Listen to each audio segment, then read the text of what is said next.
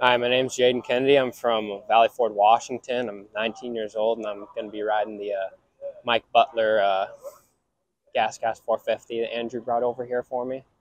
Driving home from work one day, Cody calls me. He's like, "Hey, I got something pretty big for you." I'm like, "Oh, let's hear it." I'm thinking he's telling me about some big deal he made for his, you know, pro year this year or whatever for 24, and he calls me and he says Andrew was asking if you wanted to come down and ride his gas at Throwdown. And I was like, well, yeah, of course I want to do that. I'm not even thinking about that, right? So yeah, that was basically how I found out about that one.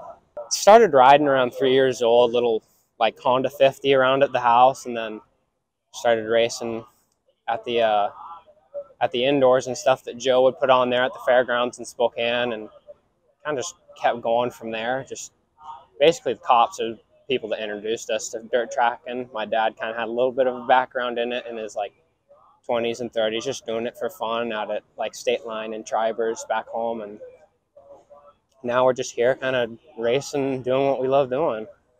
It's pretty good. It's all right. I mean, it definitely was a lot bigger, like way back when my dad was racing. There was more than one track on the east side of Washington, and even in Idaho there are a couple tracks, but right now just Spokane's our only outdoor and indoor track we have. And you know, it's been getting a little bit more traction, it seems. I don't know, it's kind of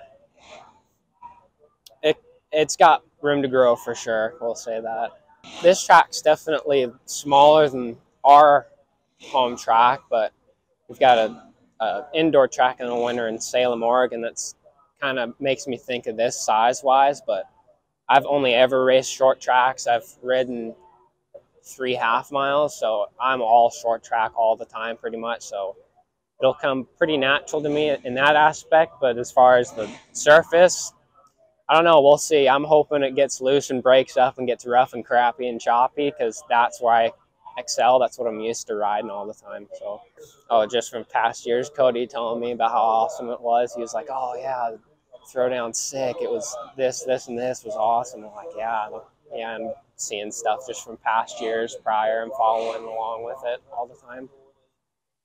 Just race as much as we can wherever we can. I'd like to get the pro license, but it's not in the cards right now, but hopefully down the road sometime.